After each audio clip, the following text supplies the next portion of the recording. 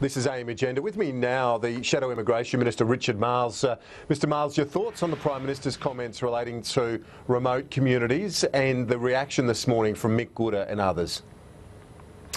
Well, this is a complex issue, how you deal with remote communities, and it's been grappled with by governments of all persuasions at a state and a federal level.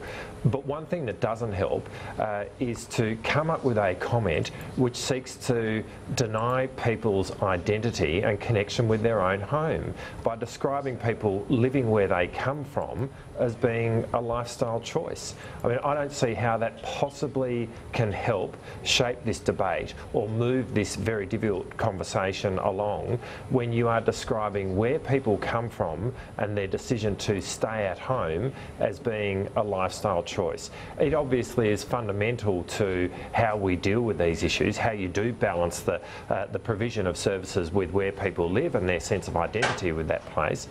These comments don't help.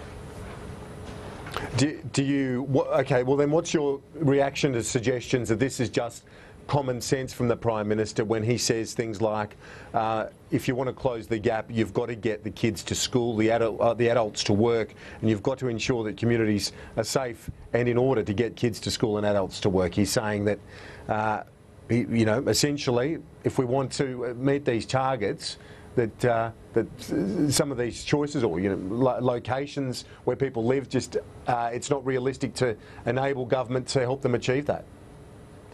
Well, of course you've got to get kids to school, and of course you've got to get adults to work. That's really important in closing the gap. But it's not common sense to start dictating where people's home is. We're talking about places, which as Mick Gooda said, that people have been living in for generations. It's where they come from. It is their place of connection. It's at the core of their identity. And so it's not common sense to be able to say that you can just rule a line through all of that and somehow on the basis of that come up with the solution which does answer the question around the provision of schools and the provision of employment. At the end of the day, people are entitled to live where they do, and at the end of the day, people's identity and their connection with their home is central to any outcome here, and actually I think it is the opposite of plain common sense to seek to deny that.